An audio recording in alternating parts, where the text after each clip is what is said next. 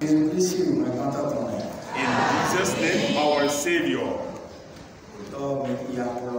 Father, we have just read the message. May your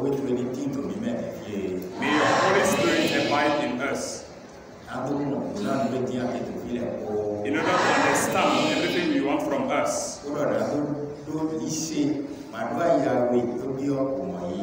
to have faith without doubt, in order to receive. In Jesus' name.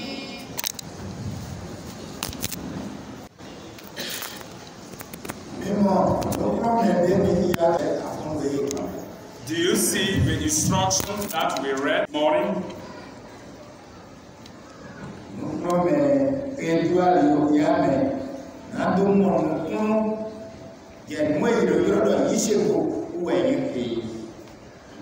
The teaching that shows the way by which we can see this is we call this message.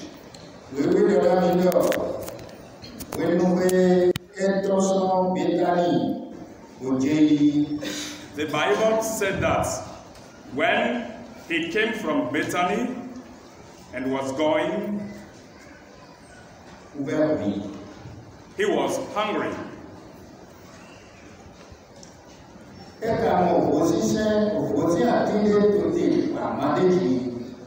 But in a distance, he found a fig tree in leaf. He went to see. After at that tree, he didn't find anything on it. Because it was not the season for figs. And he said,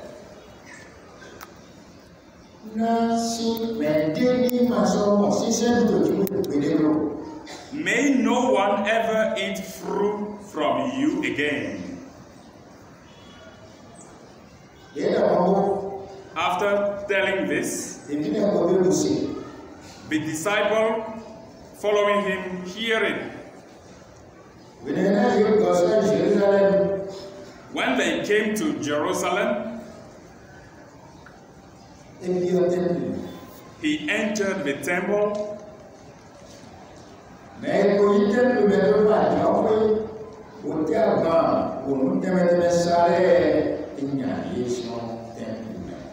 He drive out all those who transform the temple of God as a business place. He drive all of them out.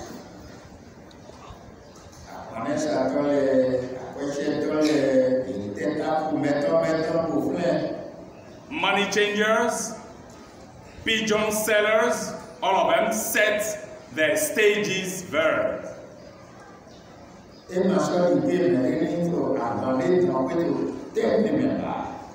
didn't allow anybody to take anything through the temple.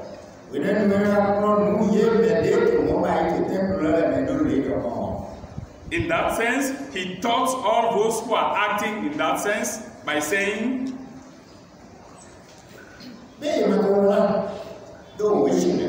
is it not written?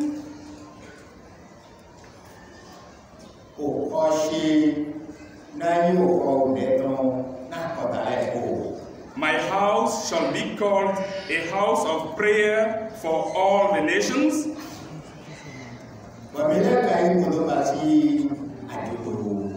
But you have made it a den of robbers. At that time,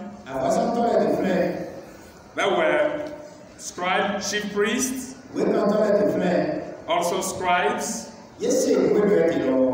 They heard what Jesus was saying, but they got angry.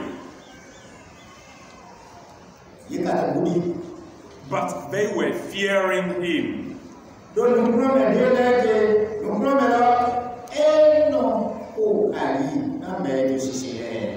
Because his teaching was astonishing all the multitude. After doing all this in the temple, he get out from the city.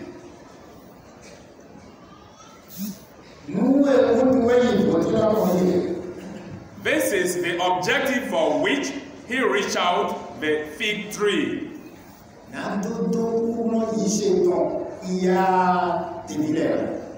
It is in order to show the power of faith to the disciples.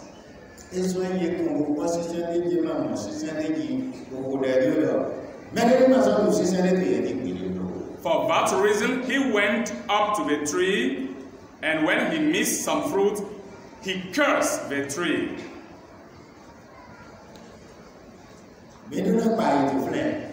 We should pay attention here. After believing,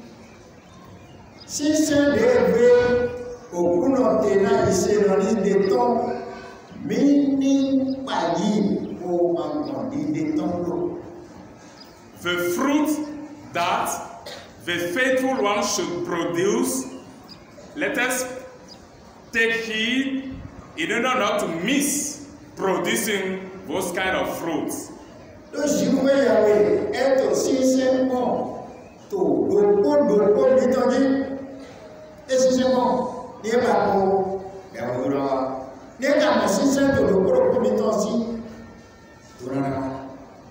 Because the Lord is aiming at our fruit on each of us.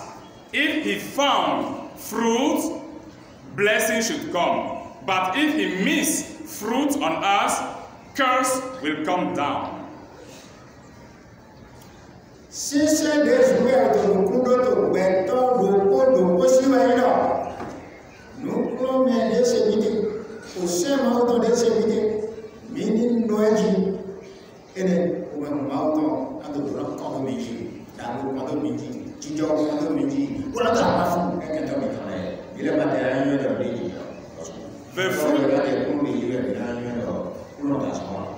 The fruit that the Lord needs from us, it is the scripture to exercise, to practice the commandment, the gospel of God, and after practicing them, in compliance with God, he will be blessing us all the time, and people will come to give testimony on our behalf.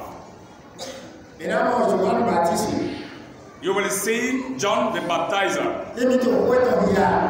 When reading passages concerning him,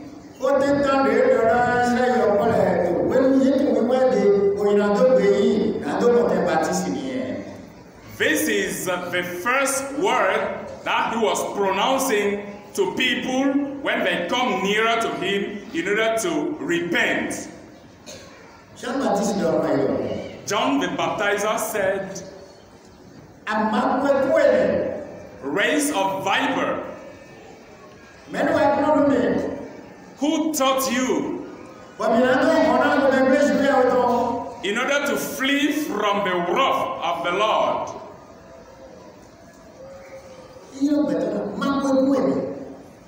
He called human being race as brood of viper.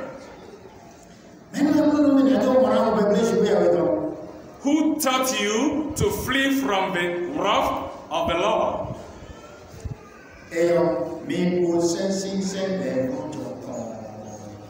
It is good. Under the condition you produce the fruit of faith. Produce the fruit of repentance. If not,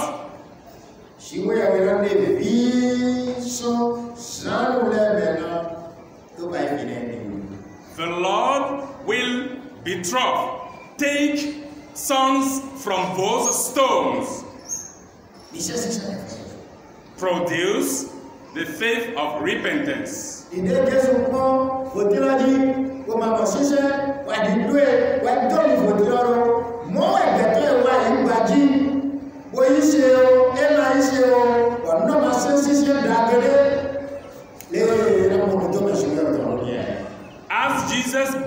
at the fig tree and didn't find any fruit, and he cursed it, we human beings, be we receive Jesus or not, it is in that way that we will receive the recompense.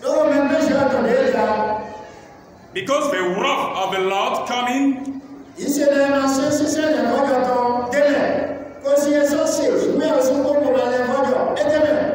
the believer who hear the news and don't repent, and also the pagan who don't receive and reject this word, is in it.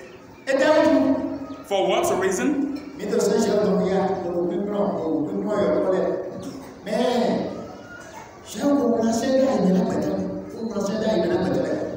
We are reading the commandment of God. We are teaching our children about the commandments.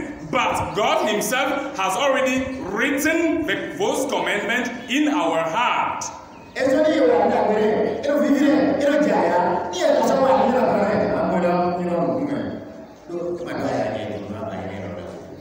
That's why if you do good, it pleases God and he's very happy.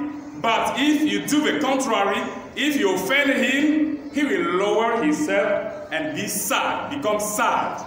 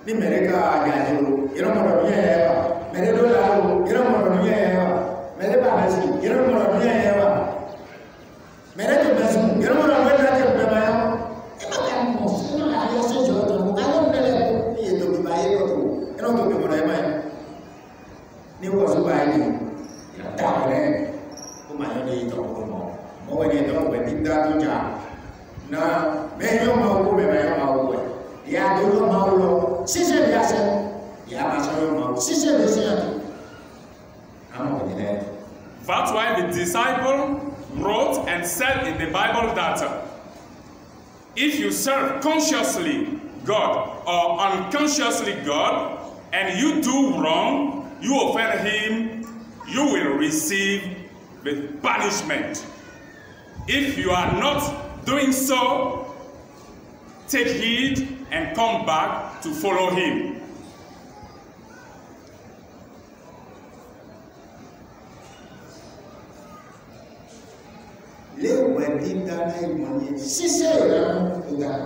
So shall be the condemnation, the judgment.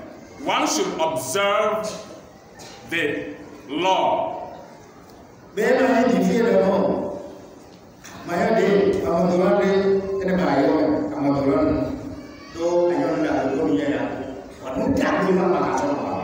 So you can't say that you are ignorant of everything, but you know things because God has already written those commandments into your heart. You are conscious. You know that the son can't change his father, his parents. And you know that it's the Lord who creates all human beings.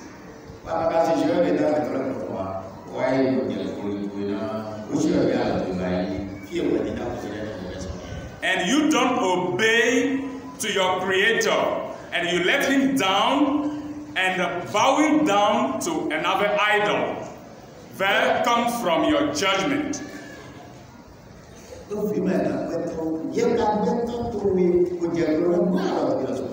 Because the son can't deny his father, and you deny your father, and you started serving what your own hand created.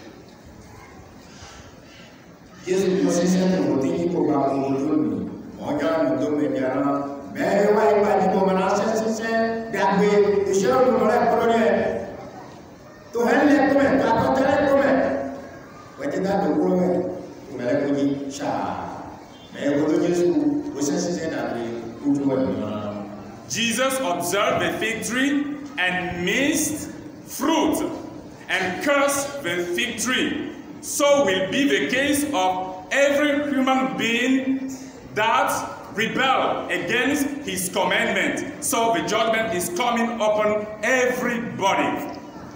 Yes, we know.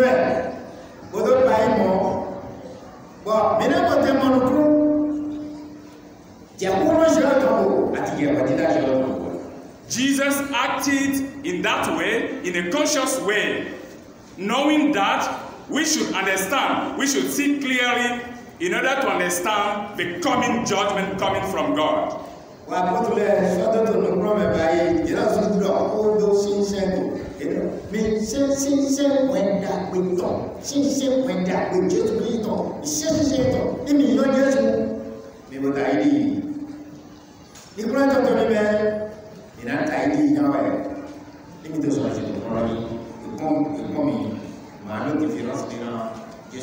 And the apostle also talked about this one by paraphrasing, by imitating what has been said, saying that repent, give fruit of repentance. If you do this, you will inherit the kingdom. If you don't do it, you can't inherit that kingdom.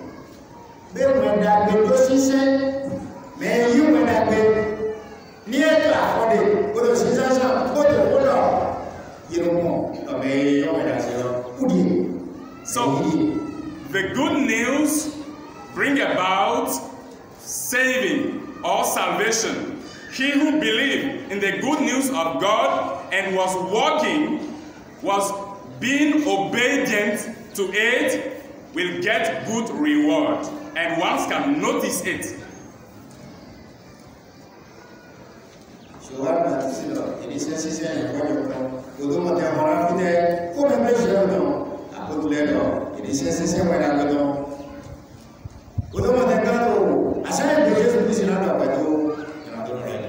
John the Baptizer said to yield, to produce the fruit of repentance in order to get in the kingdom. And the Bible testifies saying that it's good for us, we human beings, to produce good fruit in order to inherit the kingdom of God, this one coming. Now, there was not to tell me, after acting and preaching the gospel of God in the temple, and he got out, going on his way. Let us not forget. The Malé temple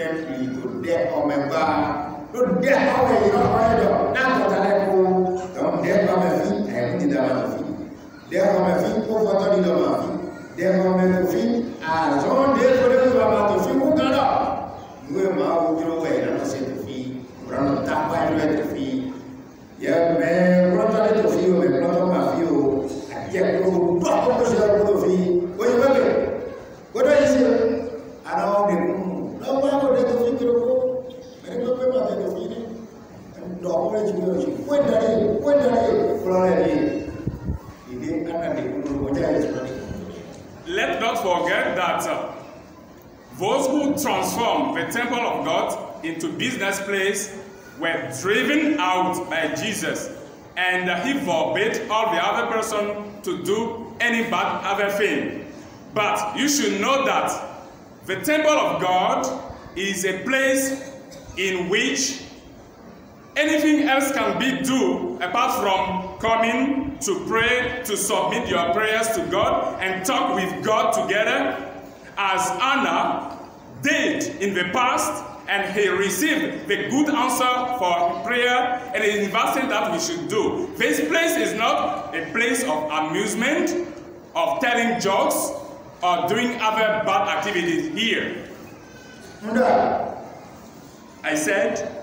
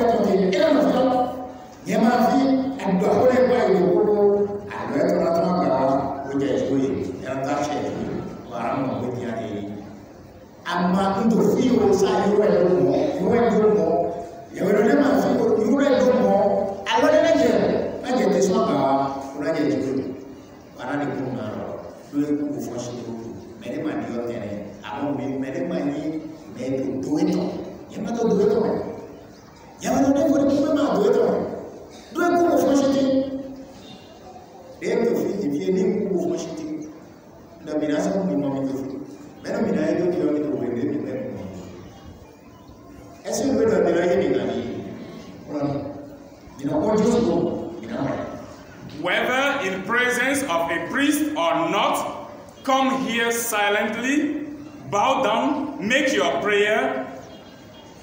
The real priest, because I'm not the priest, I don't replace the real priest.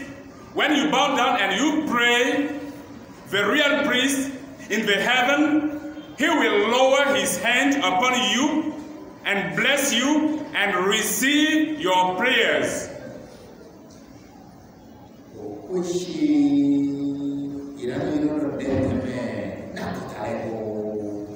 My house is called the house of prayer for all nations.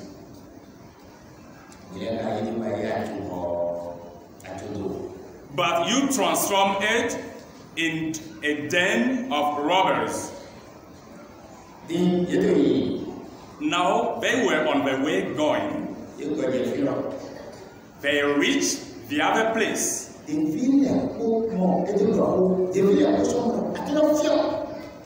All the disciples heard about what he said, and all of them noticed that the fig tree withered to the root.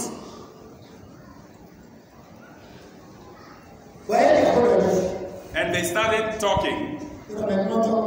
And they said, Master, look at the tree. The fig tree you curse has withered. Jesus answered and said, have faith in God.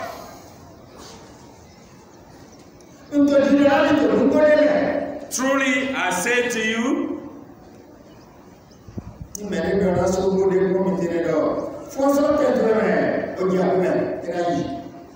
whoever says to this mountain, be taken up and cast into the sea, it can be so.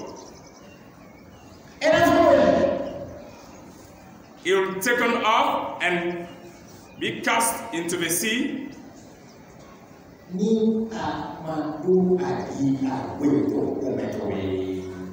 If you don't doubt.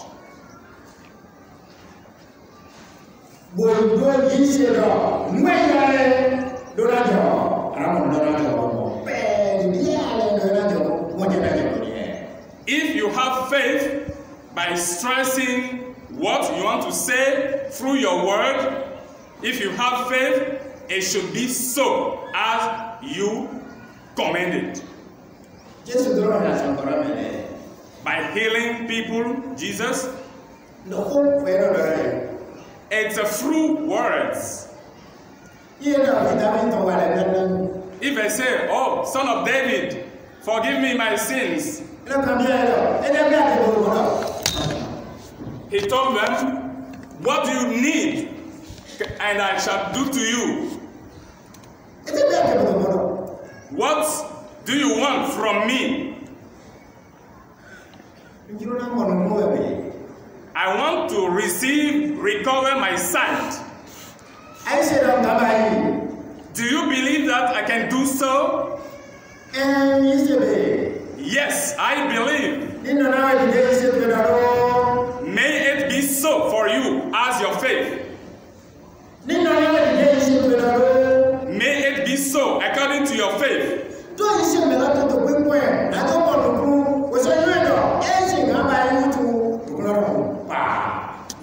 Because the faith of the one who is suffering is observing Jesus as he wanted, and after pronouncing his word, he receives sight freely.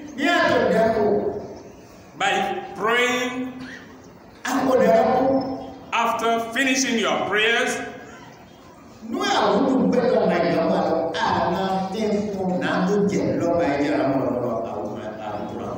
what the disease prevents you from doing, started doing, and you will notice that you are healed.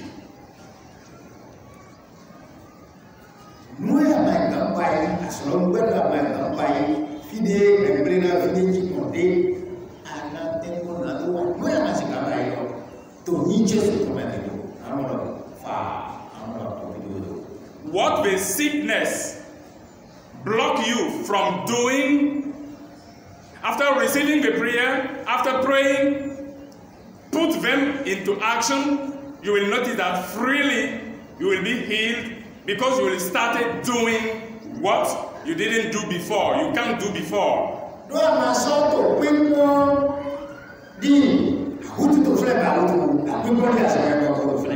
Because in your faith, you are not observing it as infirmity. Jesus told them that. Have faith in God. Truly, I say to you,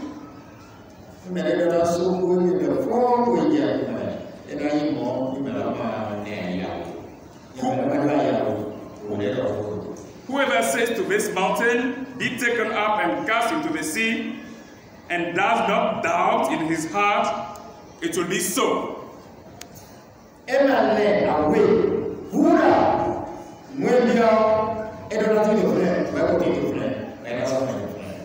He doesn't have double heart, apart from the only word that he stressed and commended. It should be so.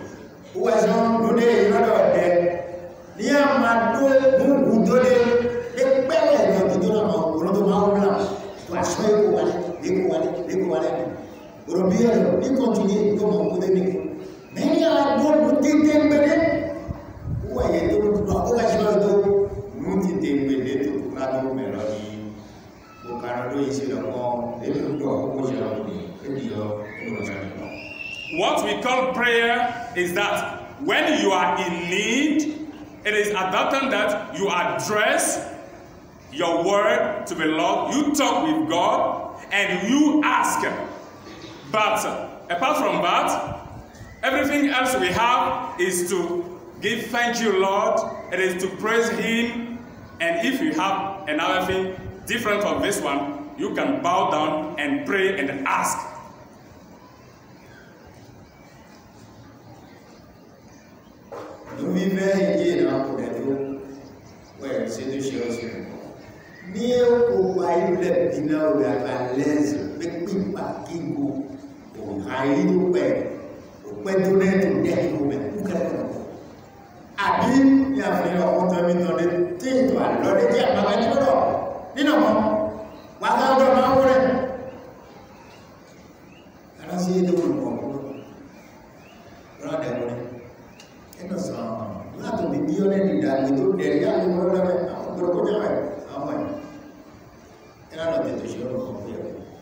It's when you need something very important from you, as problem difficult, that you should address your prayer to God and ask solution for this one. But if God bless you and you are at your ease, you will be praising Him, you will be glorifying Him. Unless also you remember one of your friends who got a problem, and you should set him in prayer before the Lord, and one day you will notice that the latter will be firm and come together with you and celebrate the name of the Lord together with you.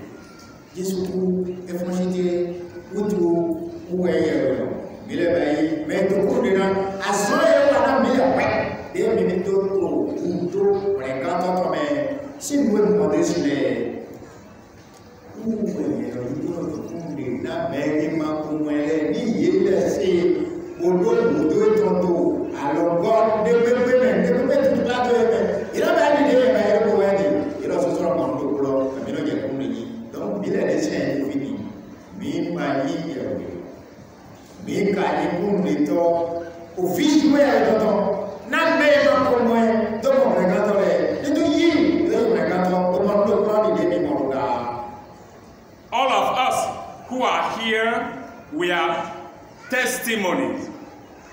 We are not the priest. It is only Jesus who died and resurrected, who is the real priest. So all of us here, sitting down here, we are all his witnesses. As what Jesus said,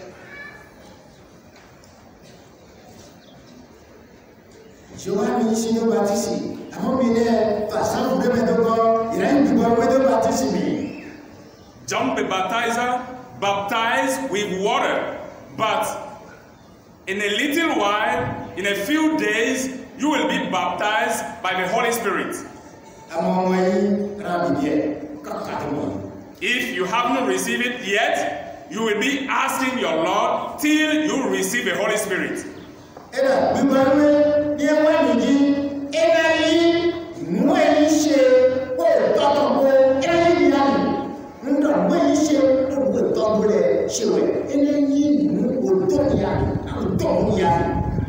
It is said, when the Holy Spirit comes down upon you, he will receive what is mine coming from the Father and reveal them to you.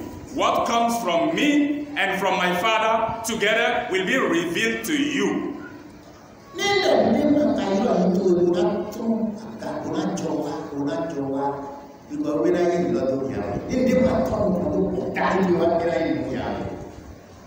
If there is nothing dedicated upon you, will it come from by the reality of the Holy Spirit and come to you and will be revealed to you?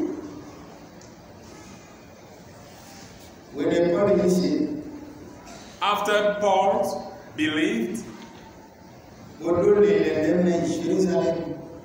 and planified to go to Jerusalem,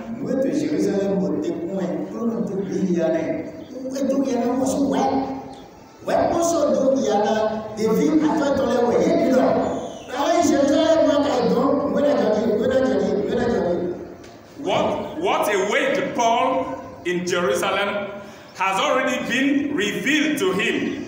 Not him only, but it was revealed to other persons, other prophets, and they were prophesying over it. This, that, so and so will be happening to you.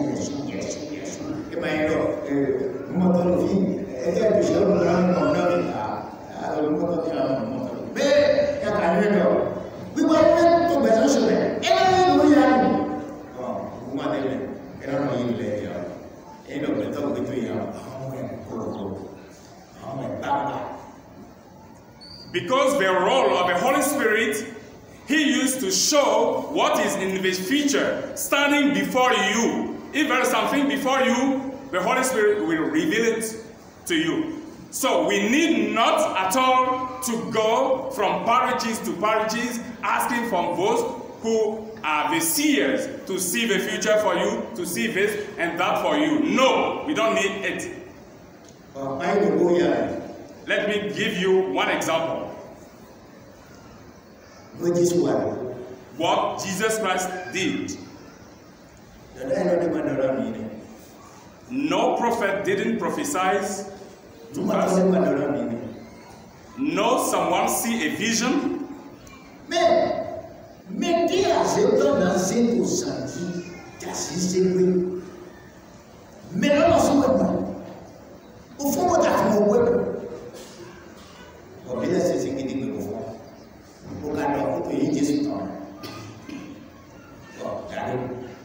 So we don't know what to do, something is more.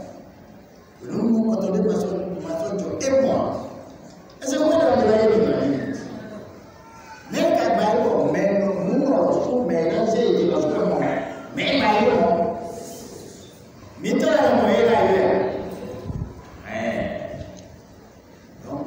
Madonna always love. I know, you know, Nami, hotel, Africa, they do this say, Africa, and oh, you know, now wait for the minimum. And I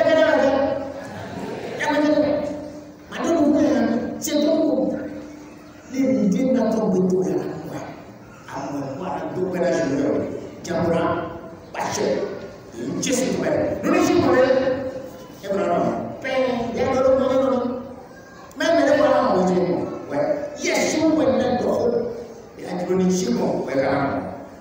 As example, the one who was about to be attacked by the witch or sorceress, it is the latter himself who started shouting, crying, asking, calling for the name of the witch in question.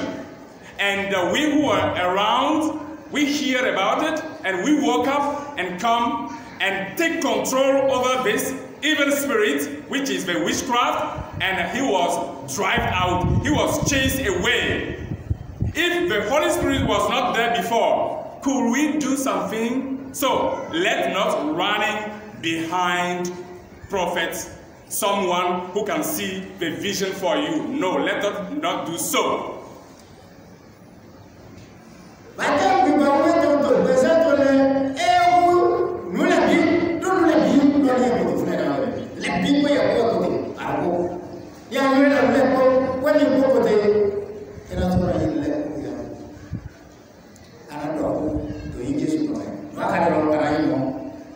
When the Holy Spirit baptism is with us, abide in us, it means that you have received all things.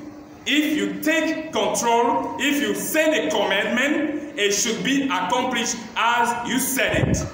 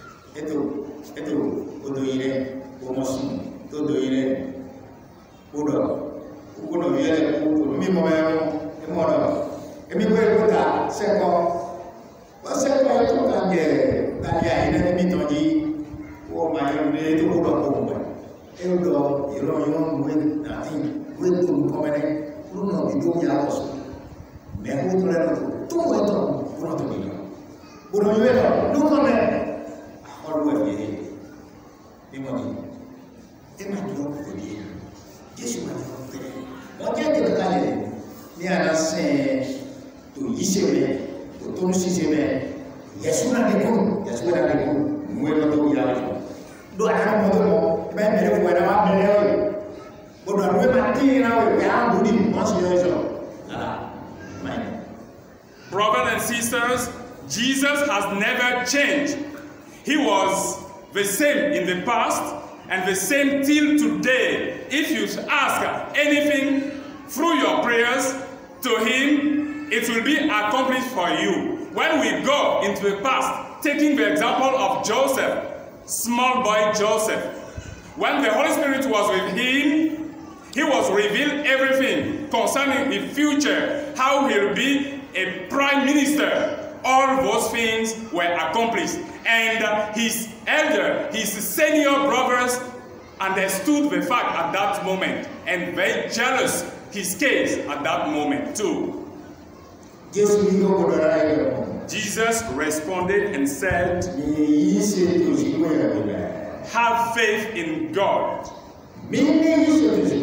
Let us have faith in God. Truly I tell to you,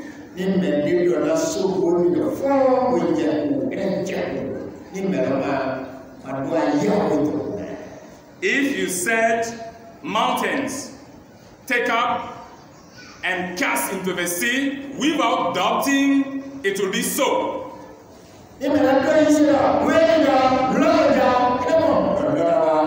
If the person said something, having faith that it's on the way coming, it will be so accomplished for him.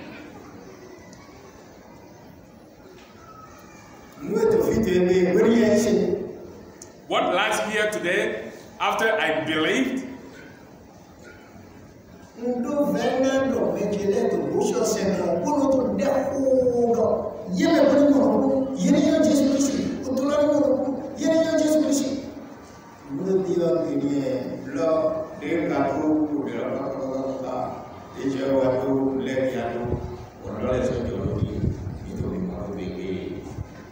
I endeavor, I persevere. When I notice that my parents are all idolaters, I pray on their behalf. And as things are today and nowadays, I notice that God answers our prayers, and together we are here.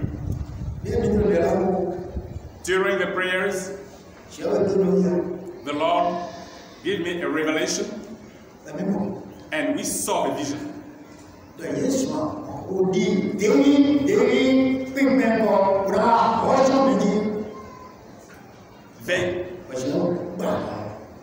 They came massively as palm trees together in order to crush us, and the Lord break them.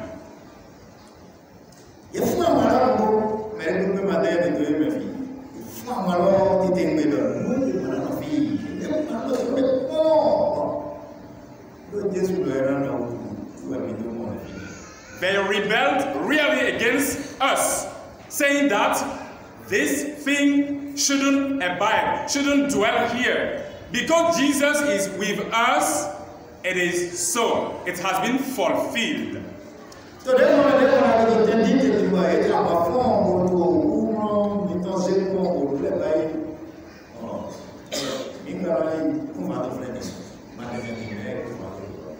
In other nations, in other countries, in other cities, where people were rebelling against the gospel of God, in a few moments we'll go there and whistle trumpet.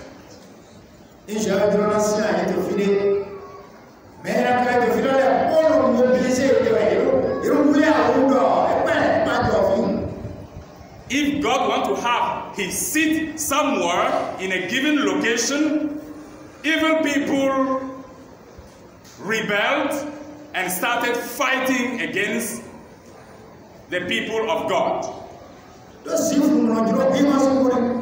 Because darkness doesn't like light. Jesus is light.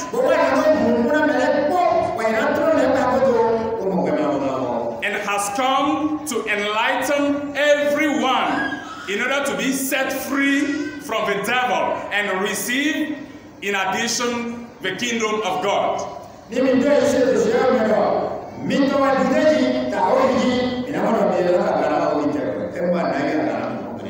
If in your faith, through your faith, you get that victory, you are victorious, it is yours, so will it be up every time. No one can overcome you.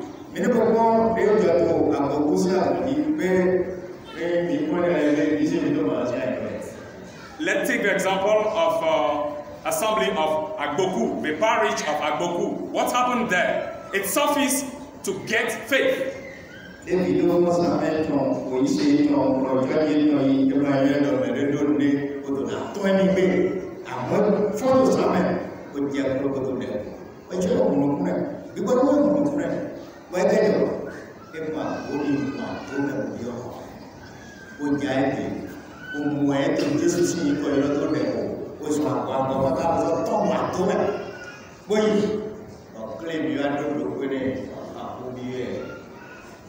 Visit the I saw now where I visit Rome. You know, a big more of the this is a more of when I do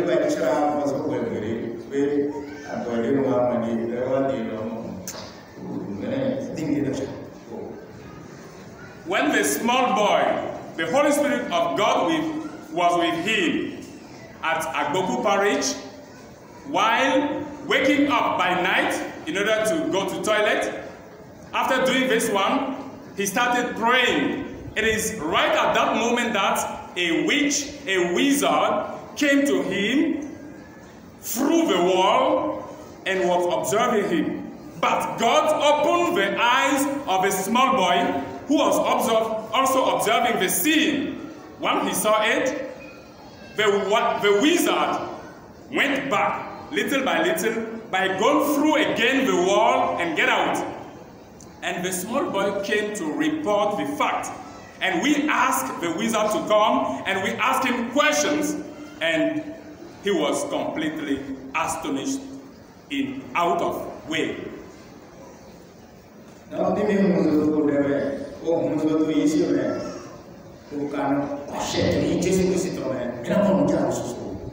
So if we are faithful, hot in our faith, and we pray a lot, we should conquer. We should take victory over many things.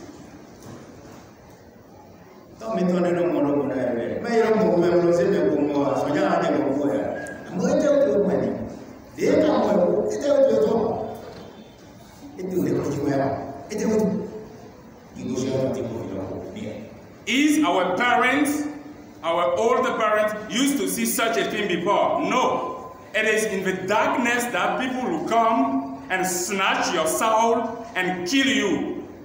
He was on his bow praying, and he saw the wizard, the witch, who came to him.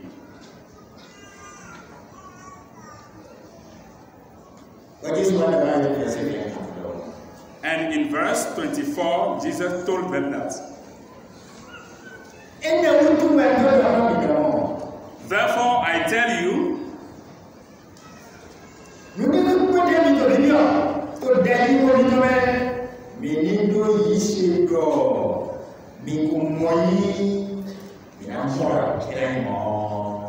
whatever you ask in prayers, believe that you have received it, and it will be yours.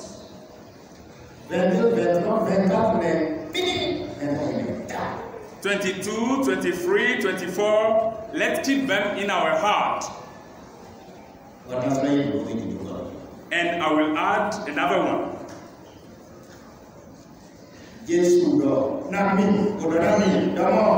Jesus told me and tell you too.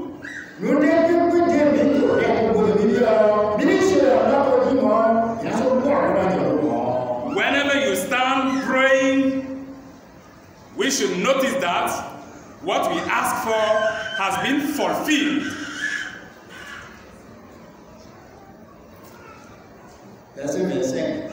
Verse 25 said, it's a very great warning.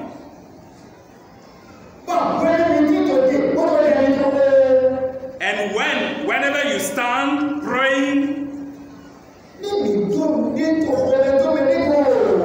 if you have anything against your neighbor, forgive him. Before you will be forgiven your trespasses.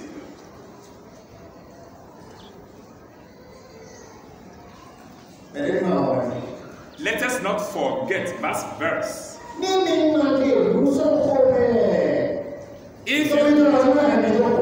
If you don't free your heart, your Father in the heaven will keep you too.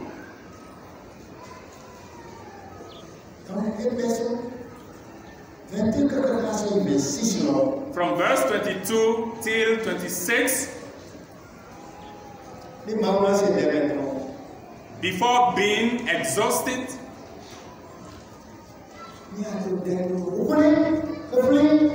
by praying, remember that you have problem, you bear increased against your neighbor, forgive him. Nothing will block your prayer.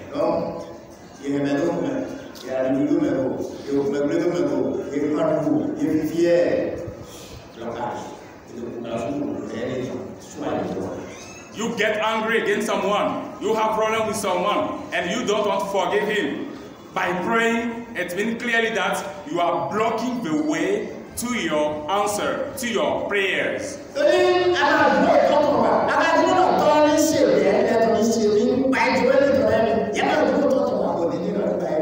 Because you are not doing the will of the Father, and you in return, you want to be received, you want to be answered by God.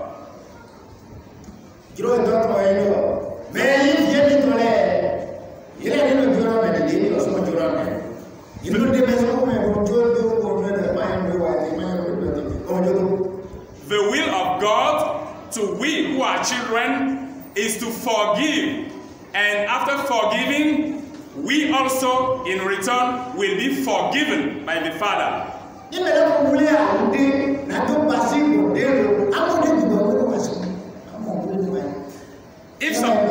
If the latter doesn't get ready to do something, you will see what the Holy Spirit used to do.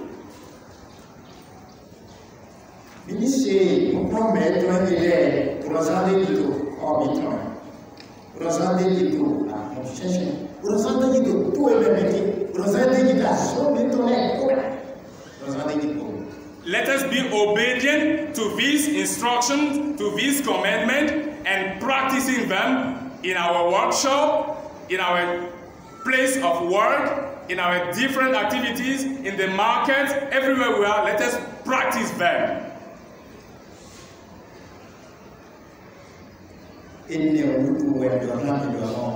For that reason, I tell you,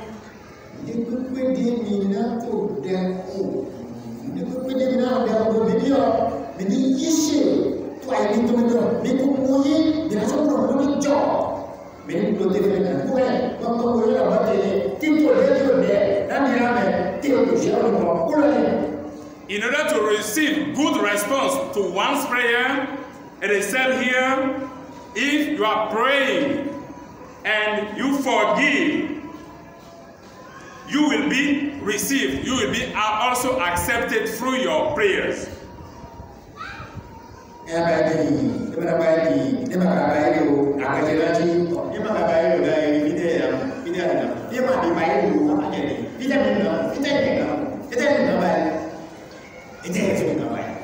Will my prayers win?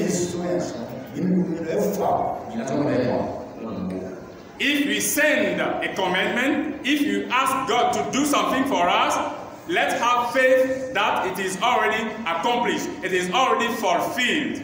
Let us not doubt at all.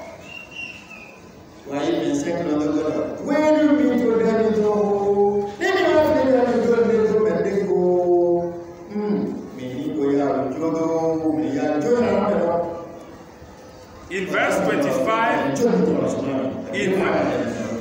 in verse 25, it is said, whenever you stand praying, forgive. If you have anything against someone, forgive him. But the Father will receive you. But if you don't forgive your neighbor, your heavenly Father won't forgive you at all.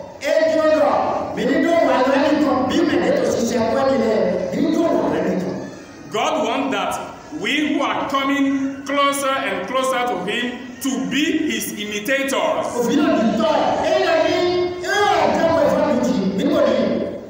The Son looks like His Father. If it is God who created us, let us resemble to Him. The Son who doesn't look like Father, what can we call Him?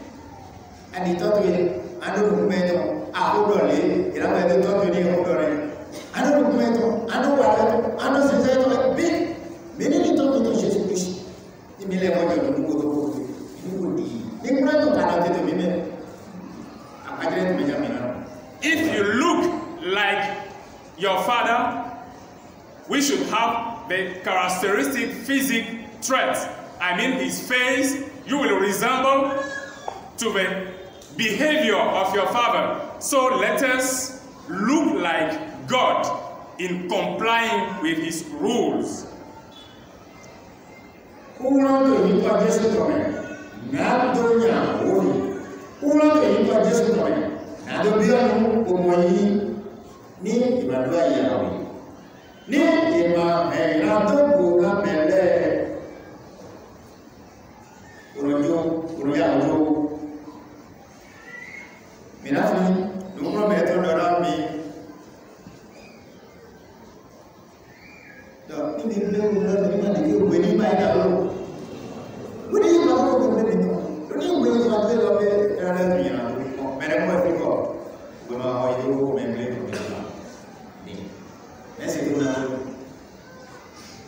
There is power in Jesus to heal, to ask, to receive blessing. But unless we have to comply with his different commandments, that's why the Lord said that if we are angry against someone, let us not be in our anger till the sun goes down. Who among us exercise, practice this among us here?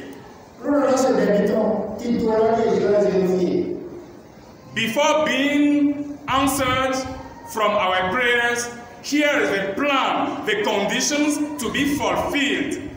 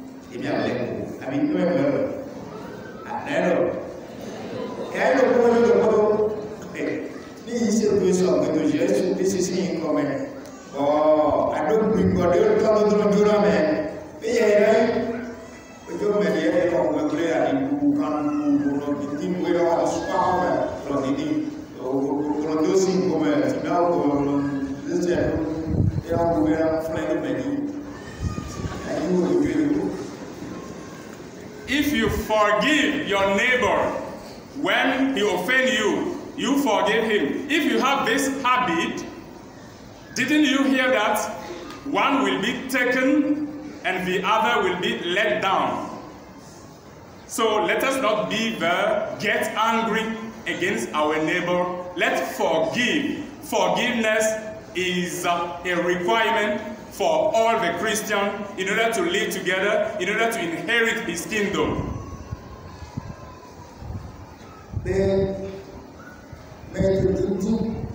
Someone who wants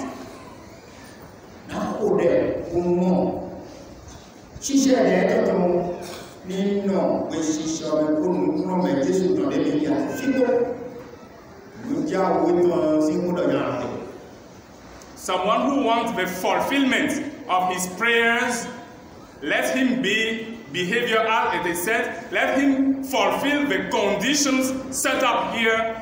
You will be receiving his miracle and you will be giving testimony to everyone.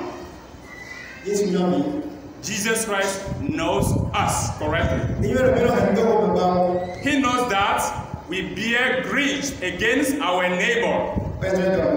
That's why he said, when you are standing and praying, if you remember that you have problem with someone, forgive him. And remember that the Father will forgive you too. If you don't want to forgive, yours too won't be forgiven. If you remember all those things and exercise it correctly, we won't lack reaching the place. And our prayers will be answered all the time. If we say something, we take control of something, it should be fulfilled. Father will make them accomplished in that sense. Let us not forget those scriptures. Let us apply them. Let us practice them from our house.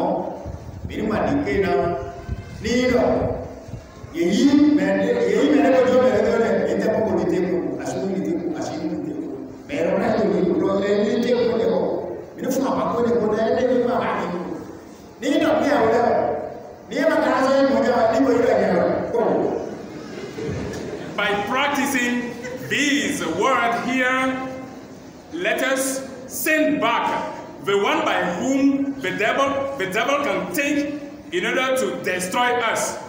Because most of the time, it is someone near us that the devil used to use in order to send trouble among us. In that reason, let us comply with the rule, be obedient, and try to avoid problems in order to inherit the kingdom of God.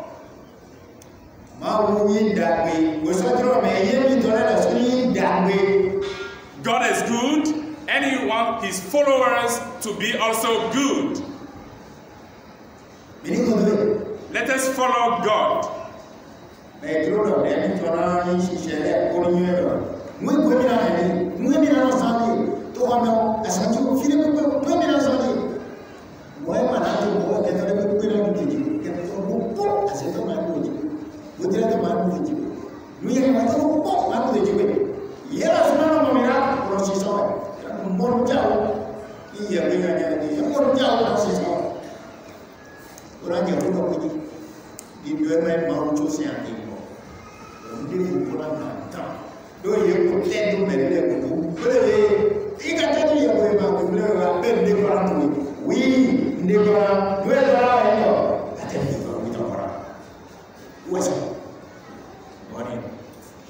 Let's be faithful, let's remember and practice as it should be.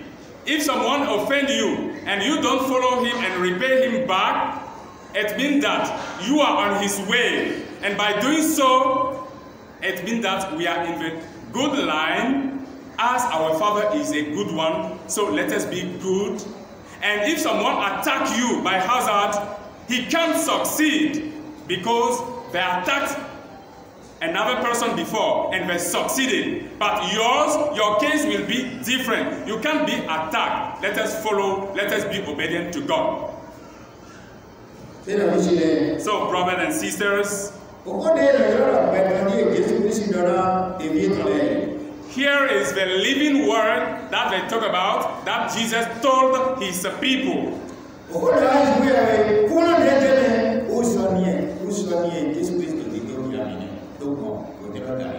The fact of talking with God, the power that abides in it, this is what Jesus is showing here for us. This one is allude to the fig tree that Jesus talked about.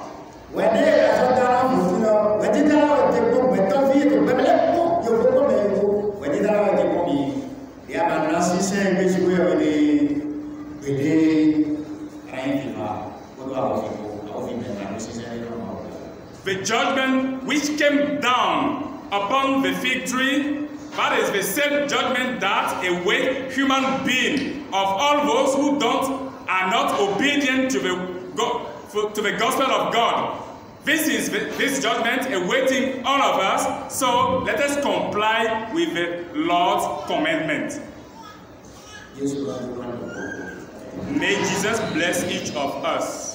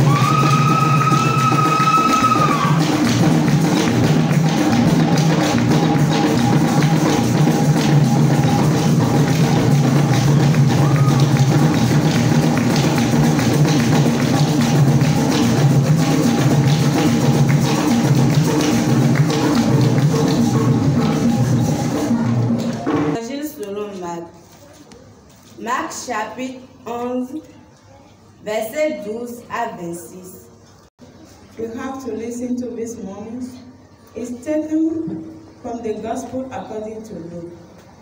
Luke chapter 11, from verse 12 to 26.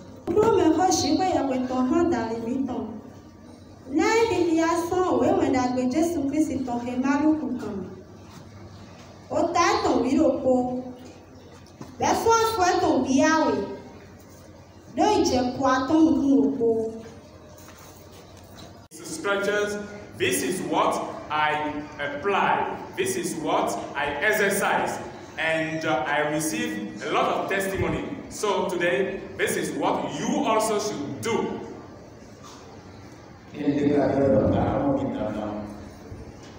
If there is need be to see me forcibly,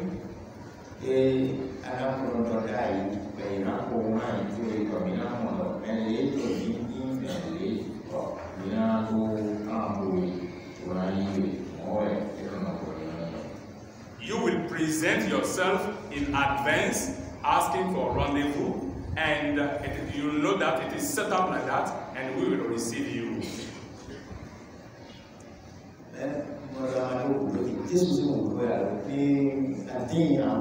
But I'm conscious that you don't need me.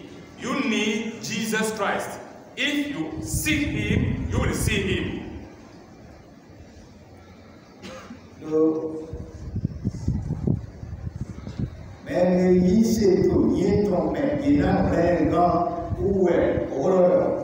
Because the scriptures said that he who believes in him will be saved.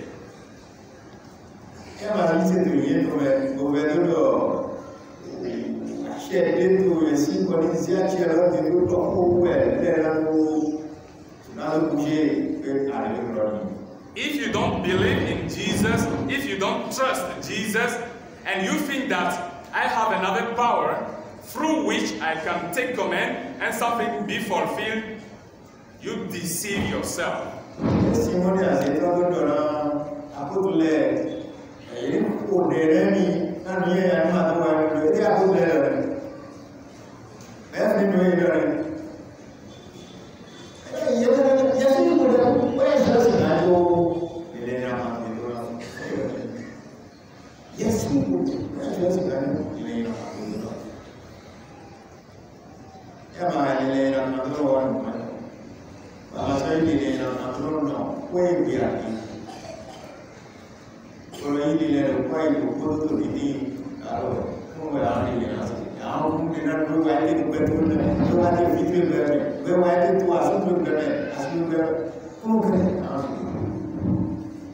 When Simon the wizard asked the disciple to pray on his behalf, what did they tell him?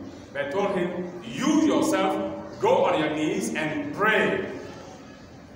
This is what they commended.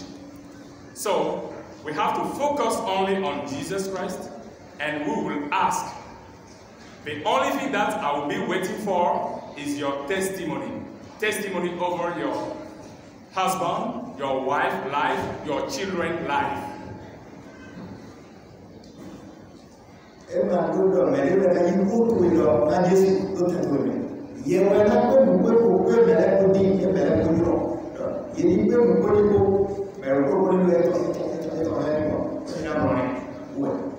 No need to have an intermediary by which you have to speak. No. You will face Jesus Christ, you yourself, and express your problems to him, and he will give you good answer. This is what the Lord needs from us.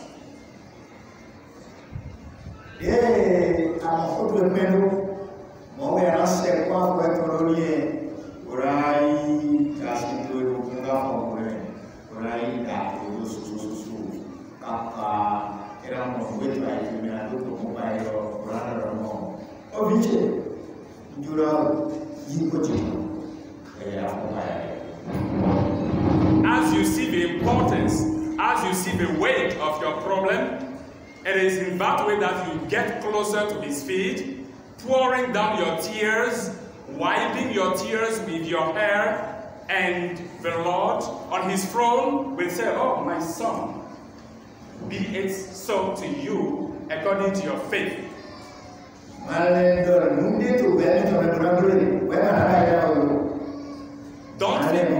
Don't think in your heart that there is something in your problem, in your life that Jesus is incapable to do. No, don't think as such.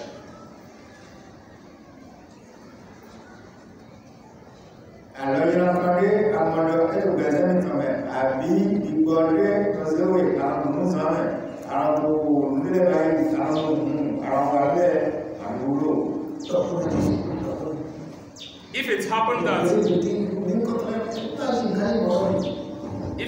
that you find an evil hand, bad thing, evil things in your life persecuting you, you don't need to do something else. Just to face the Lord and speak to him, and he will save you from all those things.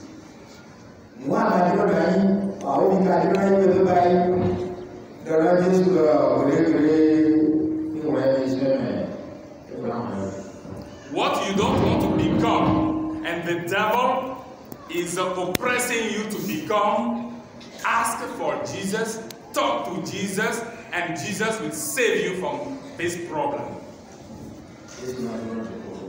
May Jesus bless each of us.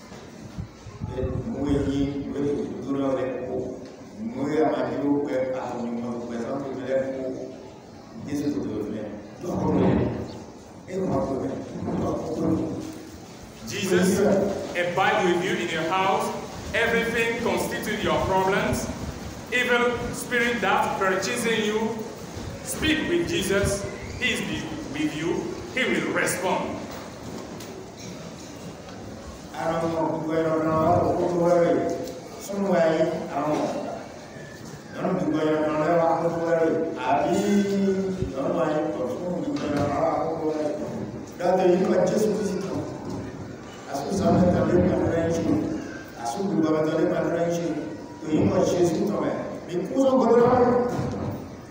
You have an evil woman or evil man, and you see in your sleepness that an evil spirit have sex with you by night. You have to rebuke him. You have to take control. You have to send commandment, and you send them away. You drive them away. It will be so. It will be fulfilled for you. In Jesus' name, cast out. And get up rejoicing. You will never see it again. They will die and lose from your behind.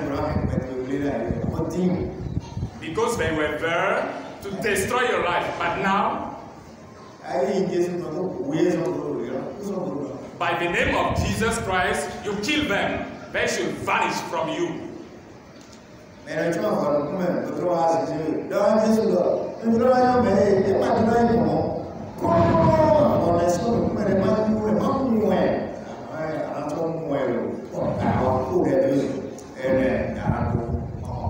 Someone who show up in your sleep, covering his face, you will take control, send command and say that Jesus, uncover him. You will see him clearly, and Jesus will save you from this evil thing. May each of us pray.